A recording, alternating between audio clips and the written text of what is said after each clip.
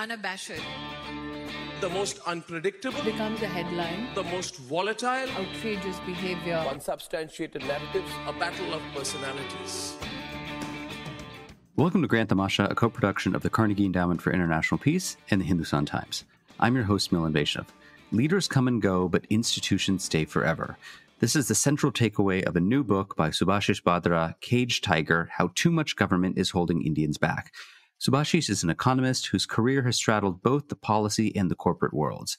He's worked at a leading global management consulting firm, a venture capital firm, and a tech startup, working closely with CEOs, entrepreneurs, bureaucrats, politicians, and academics throughout his career.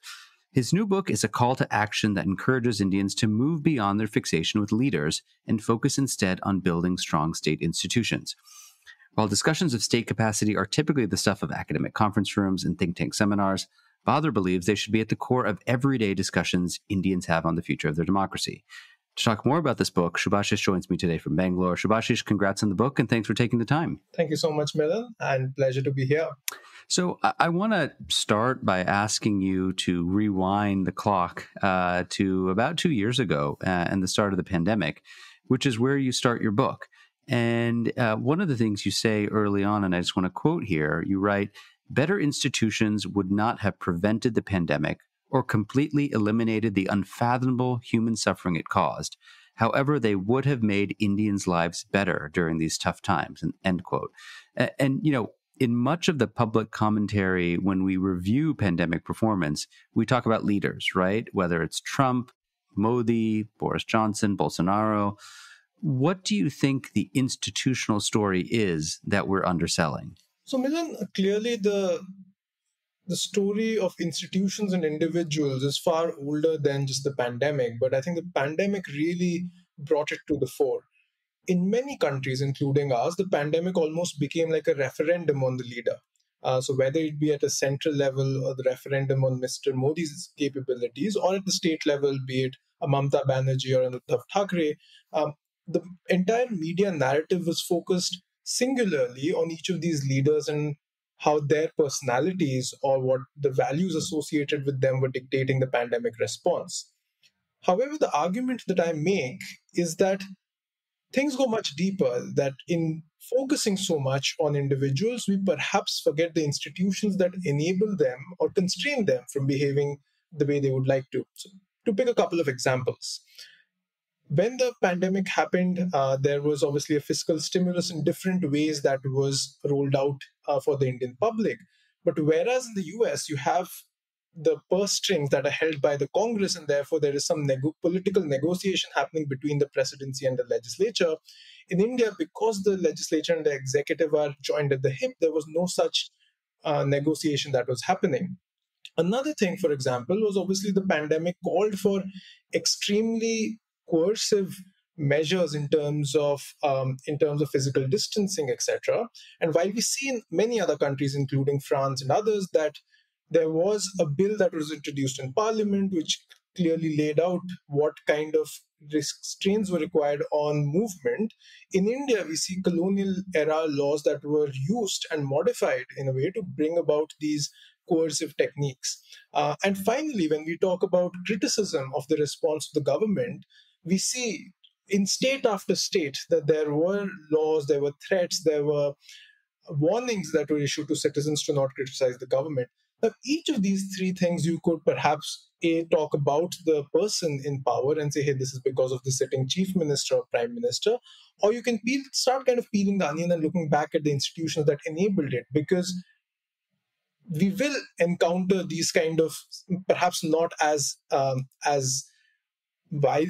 kind of violent for society as the pandemic, but we will encounter these kind of situations from time to time, and I think these institutions will stay for us. So if we improve these institutions, obviously it's not to say that countries with better institutions had no problem with the pandemic, even they did, but it gets us a step closer to it. So I think that's the shift in narrative from individuals to institutions that I'm trying to kind of pinpoint in this book. I mean, you talk early in the book about, you have this story of independent India's, largely successful journey, depending on how you measure it. And that story is a complex interplay between individuals and leaders and institutions, right? But again, just going back to what you've just said, you sort of lament the fact that, Indians have always focused far too much on the former while conveniently ignoring the latter. Tell us a little bit about the kind of motivation for writing this book. What was it that happened? Was there a eureka moment that moved you to put pen to paper? So I was in my previous role interacting with a lot of people who were working on and writing on public institutions, on regulatory governance. And this was the first time, even as an economics student, someone who studied economics at the leading universities, both here and in England, for me, this was an inflection point about how I personally viewed the world.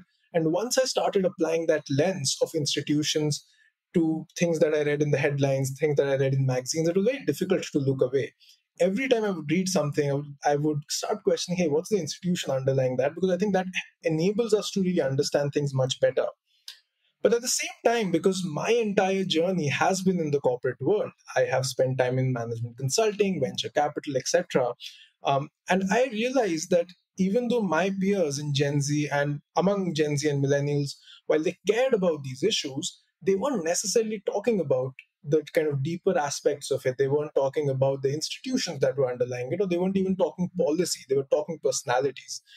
And I thought, therefore, with all this fantastic work that was happening in the academic circles and coming out in certain books, to translate that into the language, into the cultural context, into the vocabulary of Gen Z and millennials was something that I felt someone had to do. And because I had a lot of time in the middle of the pandemic, I thought it might as well be me.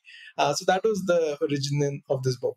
So you write that there are three central flaws in Indian democracy. And I'm wondering if you could kind of elaborate on each of the three, right? So first, you note that laws in India are written in a way that delegate way too much power to governments. That's the first flaw. The second flaw is the functioning of government itself is mired in opacity. It's hardly transparent. And the third flaw is that laws and implementation don't really amount to very much if there's no independent oversight mechanism to hold governments accountable. And I'm wondering if you could just kind of illustrate your thinking on these three aspects of Indian democracy for us. Absolutely. So to start with, I mean, while I call them flaws, I do think that at the time of independence, they were much needed to hold the country together. But over time, any country obviously has to evolve in reaction to the requirements of that time period. And I don't think we've done a very good job of doing that, which therefore has caused those three features at the time of independence to become flaws as of today. The three that I speak about, as you rightly said, is excessive delegation. Obviously, any act of parliament delegates a lot of authority to governments of the day to go about their business. However, the challenge that we have is that both the mechanics and the vocabulary of that delegation in India is broken down in severe ways. We will see, for example, across many laws, be it in terms of regulating internet or people's freedom of mobility, we see words like public, with public order, public emergency, etc., be there in law after law. And these terms have neither been clearly defined in regulation or in the judiciary. So we have the situation where while the government is allowed to do a whole bunch of things in the name of public order and public emergency, it's not clear what constitutes public order. For example, are people who are rioting on the street in response to something, is that public order or breakdown of public order, or the threat that people might do that is that breakdown of public order? So when these things are not defined, that gives a lot of room to whoever is building these laws and executing them to do what they want to do. Now, the second challenge is, irrespective of what the laws are, the challenge in India is even if you write good laws or decently good laws, there's no way to know whether they're being implemented. And the classic case of that is in terms of telephonic surveillance. So while the Supreme Court came in and said in the mid-1990s that every time you do telephonic surveillance, these are the procedures you must follow, nobody has any idea whether that's actually happening or not. So apparently there are some, in the mid-2010s, there was some research which said that there were 300 such surveillance orders that are passed just by the Central Home Ministry in a day.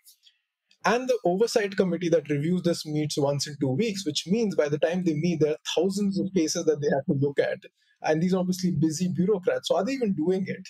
And the government has obviously also blocked some of the RTI queries that people have raised. So there's no way to understand that even when there are some guardrails, are those being implemented or not?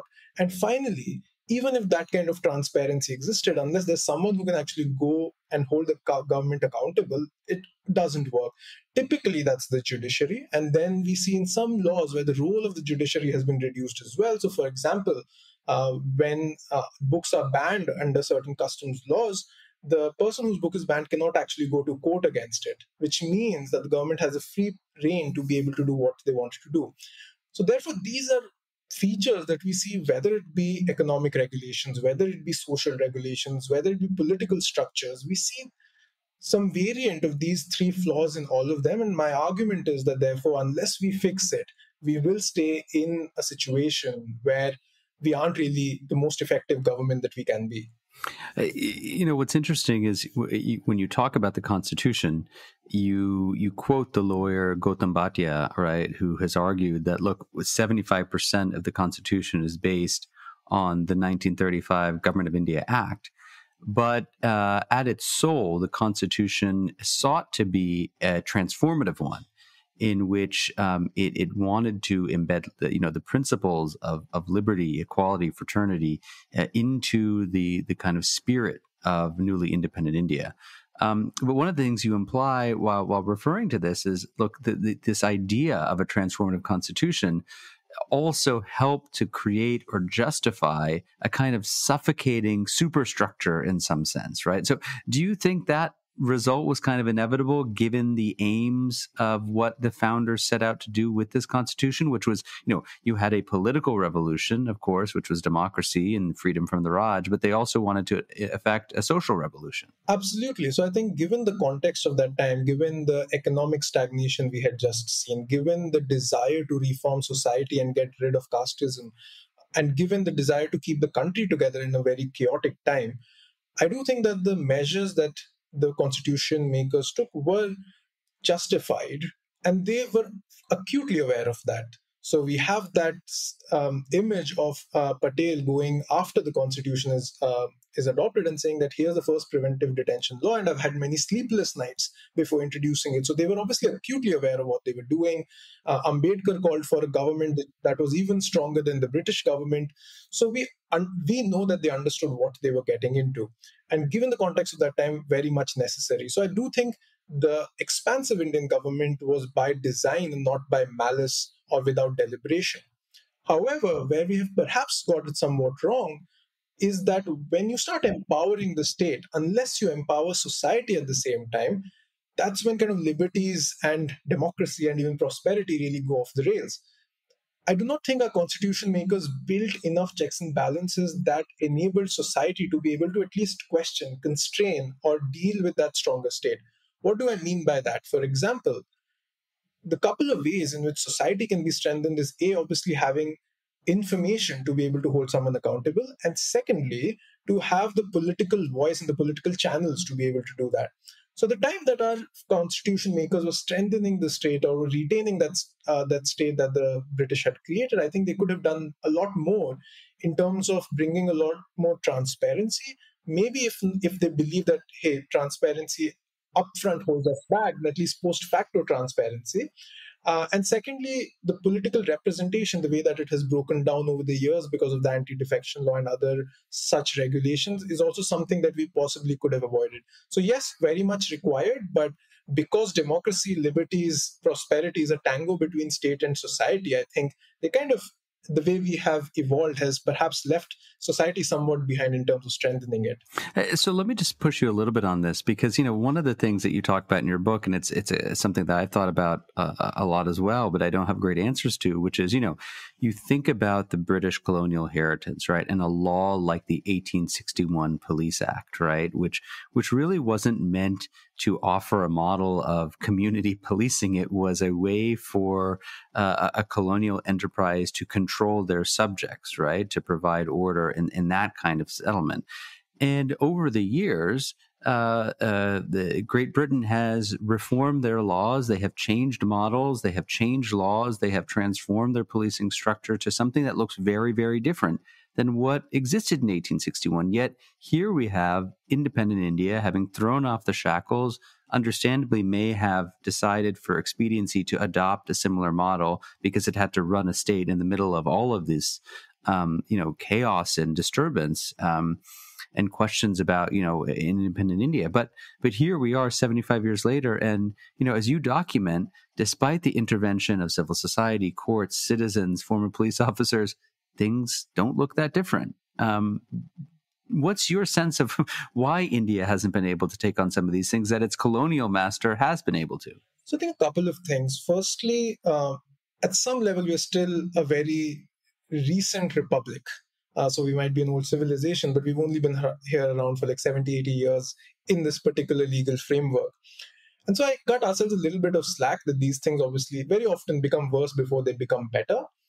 A second reason could potentially be that as an extremely poor country, the first order of priority, things that you need to solve are the roti kapda makan issues, or the basic essentials of life. After that, we perhaps get to higher order questions. And obviously, India has also got there fairly quickly. The fact that we are having a marriage equality debate, which is playing out in the media, I think is testament to how quickly we have moved on certain things. Because our fundamental challenge is one of centralization, is one of political representation that has broken somewhere because of this political parties and the ways they operate. I think it's a lot more difficult here to make that voice heard. You need something that's really major. You need something that builds up over time. All of this to say that I do think because of all of these factors, because there is an existing power center which has all the incentives to not change the system, in fact, make the system even more difficult for people to operate, the only way this changes is really persistent and long-term effort. And once this becomes a political issue, I think the challenge is that this has not become as much of a political issue. Nobody's kind of mobilized as much around it. We have seen where mobilization happens around the RTI, etc., that over time things perhaps get a little bit better. And that kind of political issue hasn't been made out of police reforms just as yet. And in this kind of a setup, the ability of the Supreme Court also to impose certain changes is limited, because I think in India, horizontal accountability structures have become somewhat weaker. So the only way this changes is that as we start mobilizing around different issues, that we create more of a environment where we can start winning back some of these reforms. Just thinking about the kind of size and the scope of the state, I found your comments on social welfare to be really interesting, right? Because what you're arguing essentially is like, look, you can be left, you can be right, you can be progressive, you can be conservative. Everyone can agree that India needs some kind of new social contract with its citizens who are on the economically weaker end of the spectrum, right? And if you think about that argument in the current context, I think what the Modi government would say is we're building that social contract, right? We've created a framework.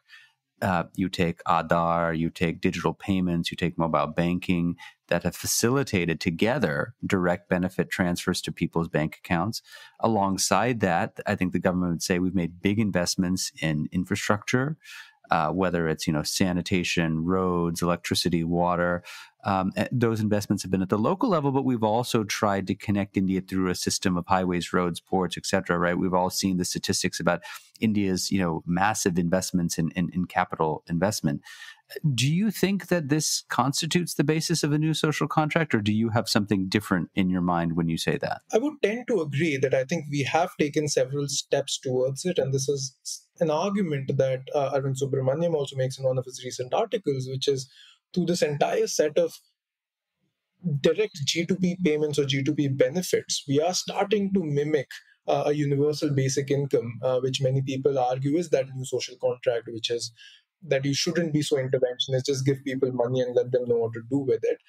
And we have seen it in state level elections as well. Our policies are increasingly becoming more and more general, less targeted, etc. So I think we are moving towards that. And at some point, perhaps there might be an inflection point and we kind of put all of those together. There are two challenges, however. I think is because of the entire patronage system that has been built around some of these price interventions over the several decades that they have been in place. I don't think we've undone it. We have not undone it, perhaps because it's now too difficult to undo it. There's too much path dependency, as we found with the MSP system, or perhaps because there's such a system of corruption that is built around these systems that, financially people are going to get hurt, and there's a patronage system built around it, which perhaps at some point gets into politics as well. So that is the one challenge, which is the whole purpose of this new social contract should be to replace the existing social contract, which is somewhat broken. And I don't think that is doing it. It's in almost in addition to the old social contract. The second is that the basis of any welfareism is that public goods should be provided by the government because they have these externalities. And the risk that we run is, in the presence of this new paradigm towards social welfare, is there a risk that we are ignoring the older or more classic public goods? So, for example, as we roll out insurance systems for healthcare, where the government is coming in and paying or subsidizing those premiums, is there a risk that we move the political will away from improving healthcare and improving hospitals towards actually just providing money, and therefore then letting them go and get services private hospitals? There is a reason that we have public schools and public healthcare. The challenge is we take the easier path, we take the mission mode path, and we actually ignore the path that has greater benefits for people. So I think these are the two challenges that I would outline with the new paradigm of social welfare.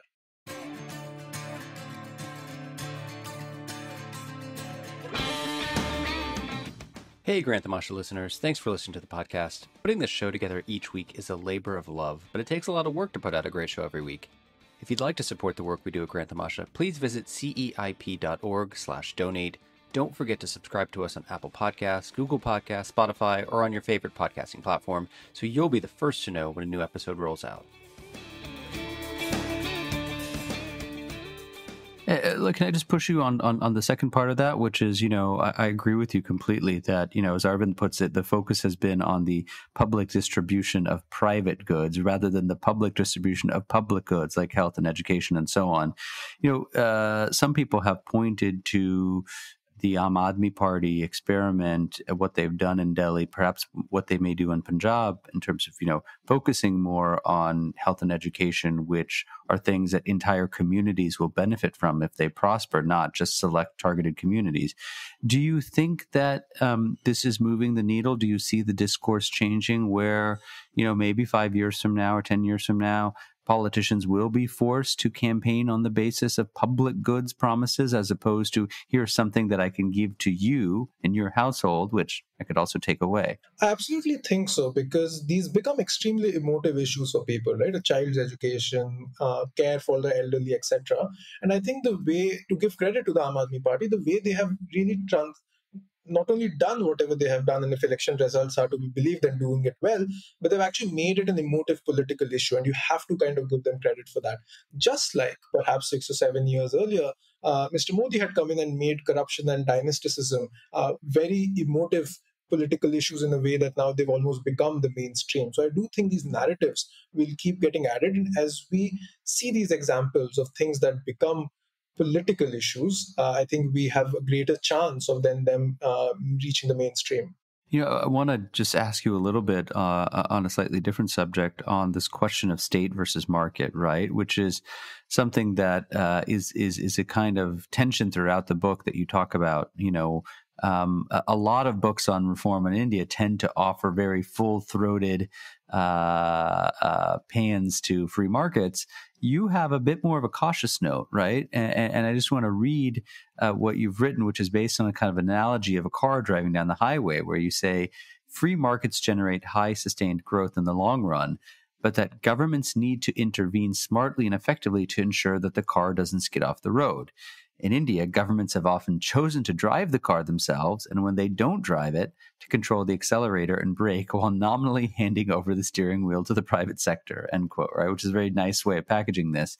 How do we think about striking the right balance here, right? I mean, obviously, what you are saying is there needs to be greater free choice. There needs to be a greater role for individual rights. There needs to be more role for entrepreneurship. But at the same time, it's not necessarily a question of cutting the state out, but perhaps reshaping its role. Is that an accurate way of putting it? Absolutely. As a precursor to my answer, I would again reiterate that the transitions that we saw perhaps in the early 1990s and since then has been from a centrally planned to a regulatory driven society. And our regulators, which is why I devote an entire chapter in the book to them, do have an overbearing presence in our economy.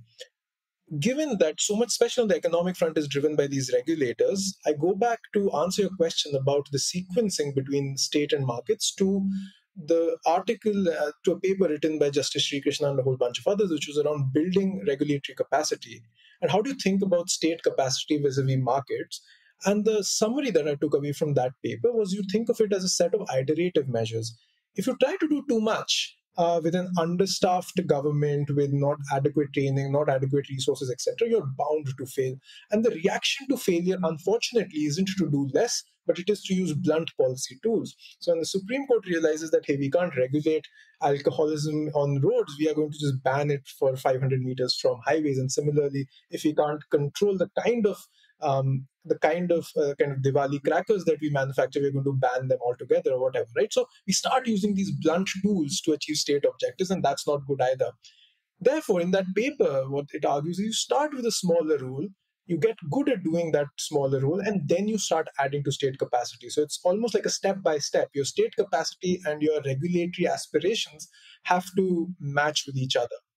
To give an example, we now are discussing a data protection authority, and we, just like any other regulator, think of some fancy building where some bureaucrats will be sitting and regulating all of the internet. And that, I think, is a recipe for disaster.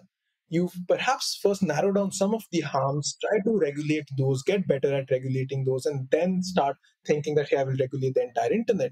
Because in trying to regulate the entire internet, A, we are probably going to do a shoddy job. We are going to create a lot of uncertainty for entrepreneurs, for regulators, etc., and therefore just have a very low level equilibrium. So, in response to this question of state and markets, having now worked in the private sector for a very long time, I think the thing I like to say most frequently is that what scares the entrepreneur the most is uncertainty in regulation. It is that the government will come one day or the regulator will come one day and completely illegitimize your business model. I don't think anyone has a problem with regulation. They have a problem with badly executed or formulated regulation. One of the things when you talk about the role and powers of the state is the question of surveillance, right? And kind of privacy, data protection. I mean, this is a nice segue from talking about the data protection bill. And many people who are on the liberal end of the spectrum have raised questions about mass surveillance in India and whether the country is, knowingly or not, putting into place a system that has a lot of Chinese characteristics, right, in the world's largest democracy. These voices can often be drowned out by those who call them Cassandras or Luddites or alarmists, naysayers, right, or what have you. But do you think we should be paying more attention to those who are urging caution as we put into place these new kind of high-tech tools? Absolutely. I do think that we underestimate the risks that some of these systems are creating. To be fair, surveillance is obviously nothing new, apparently. When back in the day, when people had to do riots, they would look at voters' list, which would give them everyone's religions and addresses, and they could really execute their function or what they were trying to do to a great degree of accuracy. The challenge now is that now this is just becoming digitized. When things were manual, there was a lot of friction in the system. So, for example, if you had to do telephonic surveillance, someone had to sit at the back end and go through all those hours and hours of conversation to figure out what was interesting. But now, suddenly, if you can just replace it with AI, which is going to catch the key words, you can do telephonic surveillance in a way that was never possible before. And on this whole question of surveillance, even people on the right, they might argue that, hey, look, this is required for national security and this is what is going to keep us safe. And they have very good arguments to do so. But I would ask two questions or two prompts that can perhaps help us try to get to some sort of convergence. One is that, for example, when we do telephonic surveillance, do we have data on how many of these surveilled individuals' tapes were actually presented in court as evidence? Unless we know that, we don't know how off are we. Are 90% of these tapes ending up in court or are only 0.1% ending up in court? So we need to know that. Secondly, and I go back to a right-wing icon, which is Shyama Prasad Mukherjee, when after the First Amendment, he said that perhaps your government is going to stay in power forever and these are good things for you, but at some point, someone's going to come and replace it.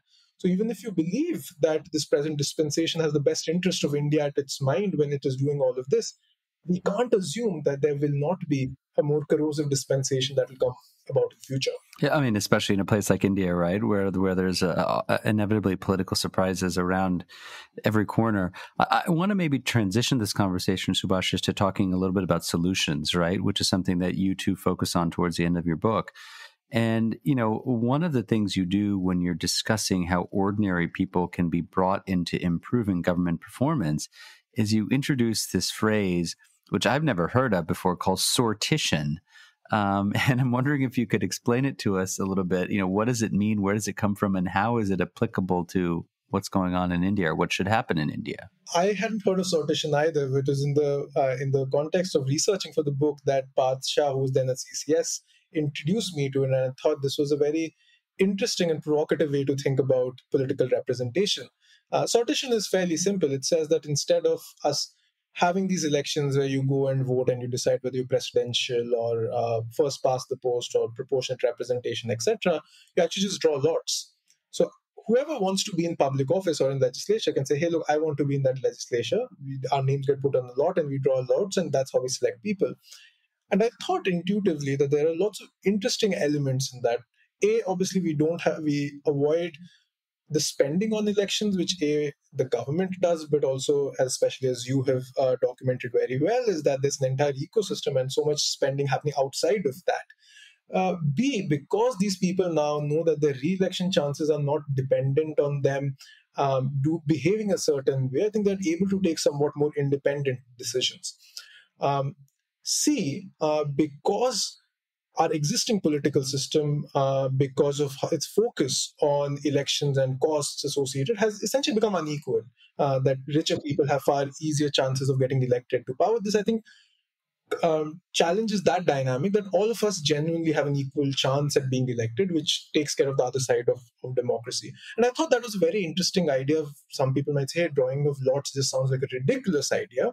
But I do think it is time that we think about some elements where this might be useful.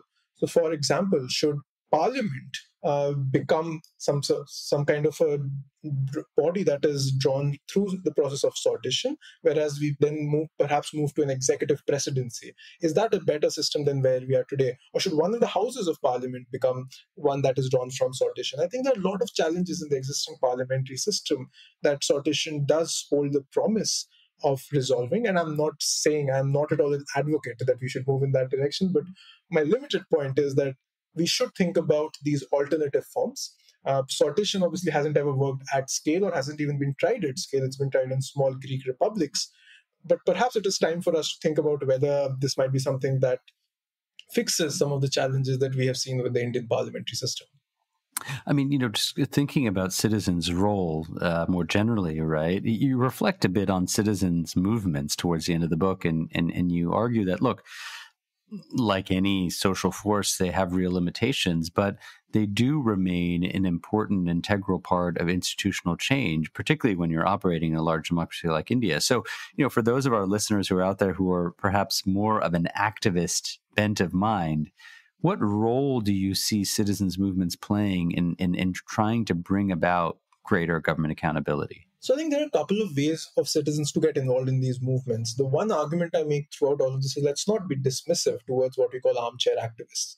That even a tweet goes a fairly long way, that you build a certain narrative on social media, and because governments are now so sensitive to social media, some things happen. It might be something as small in the grand scheme of things as the whole issue around the TCS and the tax collected on source on international credit cards, where the government responded essentially within a few days. Or it might be something as consequential as free basics and net neutrality. So I think, activism through social media and through your armchair is not actually a bad thing. The Anna Hazare movement, for example, really utilized this whole missed call concept to very great effect. But more importantly, in a democracy, when people actually show up on the street, they are able to negotiate those political discussions with governments in a much more effective manner.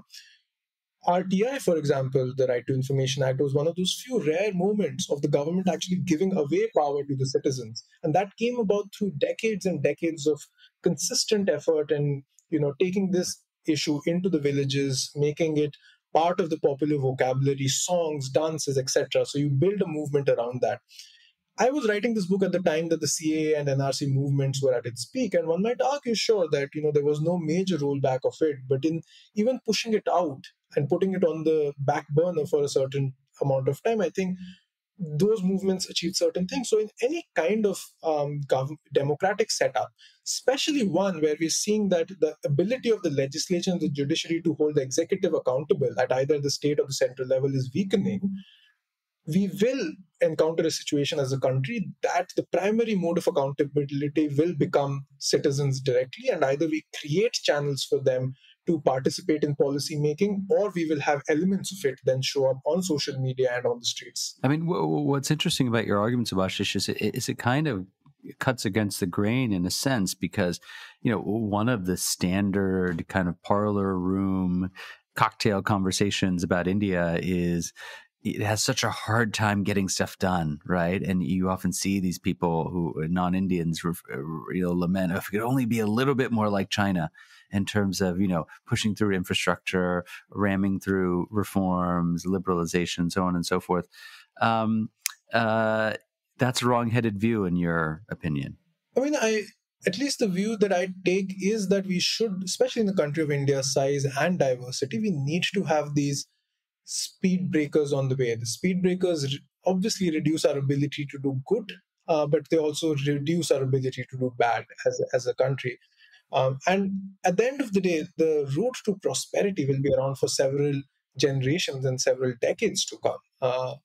If we try to change too much too fast, we possibly expose, or radical change, we expose ourselves to things really going wrong in many ways. So I know there are lots of people who in 2014 jumped onto the bandwagon of saying less, or bought into it, which is less government and less government, more governance.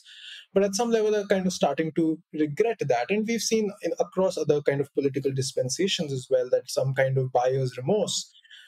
That's a challenge with radical change, that you also end up in places you perhaps don't want to be. Therefore, I'm a great votary of evolutionary change, that I believe that the kind of institutions that we create, it becomes our legacy to the next generations, becomes our legacy for the longer term health of India. If the British have been at this for some 800, 900 years, if the Americans have been at this for over 300 years, I think the least we do is to be somewhat more patient about these things.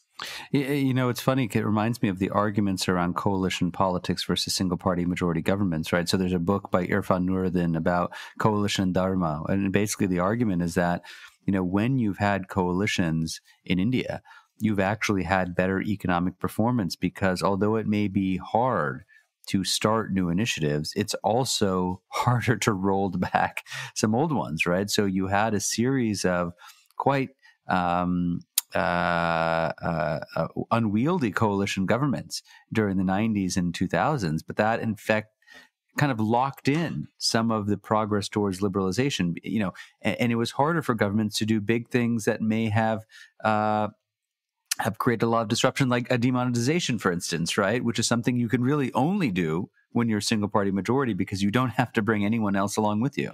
Absolutely. And I think what we in India achieved under coalition governments is no trivial thing. So the decision to, for example, go for the nuclear tests under the BJP government and then dealing with the fallout of that very systematically is something we achieved then. We've also achieved certain things like RTI and Manrega. So as much of criticism as the Manrega now gets, it still exists, which means it serves some purpose.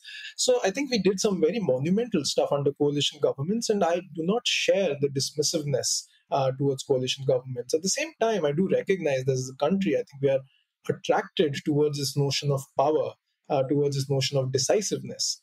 Which is why even before Mr. Modi came on the scene, the most popular prime minister happened to be Indira Gandhi, because she was seen as the kind of this decisive leader. And that's again the transition that I hope, with this book, and obviously the wider literature within which it sits, can start provoking some of our younger generations to think about things slightly more differently, and being somewhat discerning about the narratives that build up in mainstream politics. So let's end with a question about the younger generation and who are interested in just kind of changing the status quo, right? You talk at the very end of the book about the need to build a quote unquote starter kit for Indians who want to see change, who want to see reform, right? So for young Indians who are out there maybe listening to this show, What to your mind belongs in that starter kit? What are the tools that you believe belong in that armory? So I talk about typically 4 elements of the starter kit. The first element is honestly just to educate yourself. This book was my effort both to educate others but also educate myself in the research process. But there's so much great thinking that people have read. Whether your interest be in the economic aspects, in the social or the political aspects, there's just so much rich thinking and writing that people have done, books that people have written. So I think the first step is to educate yourself. The second is to communicate, which is let's start talking about these issues, because there's a lot of self-censorship that happens in this group where people say, hey, look, I don't want to talk politics. So I think young India has to get rid of its aversion to talking politics and talk politics in ways and in words that most resonate with them. With this book, for example, was the first time I made an Instagram reel because I thought that's a good way to perhaps communicate. And I think a lot of people and a lot of organizations have done that well and need to do even more of it. The third element is to agitate.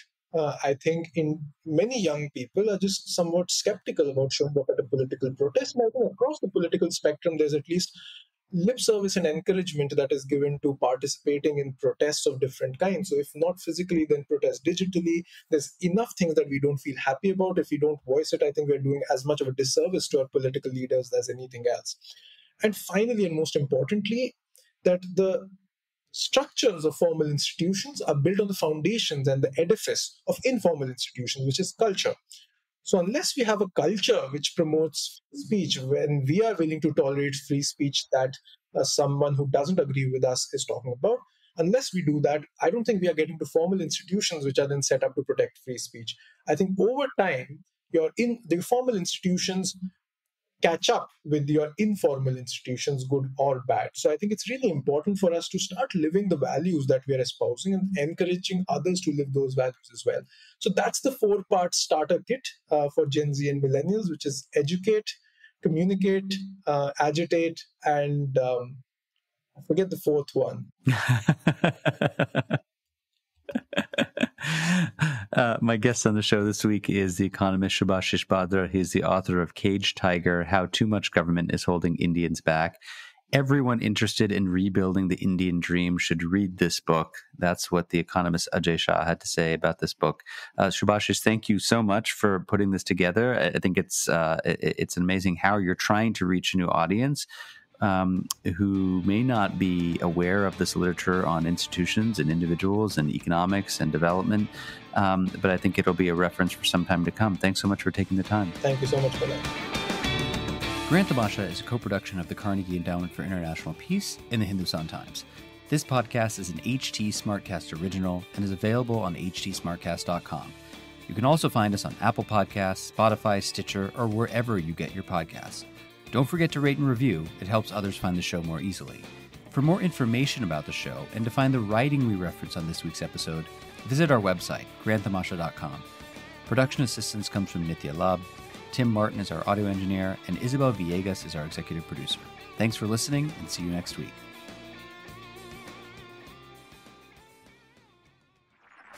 This was a Hindustan Times production brought to you by HT Smartcast. HT Smartcast.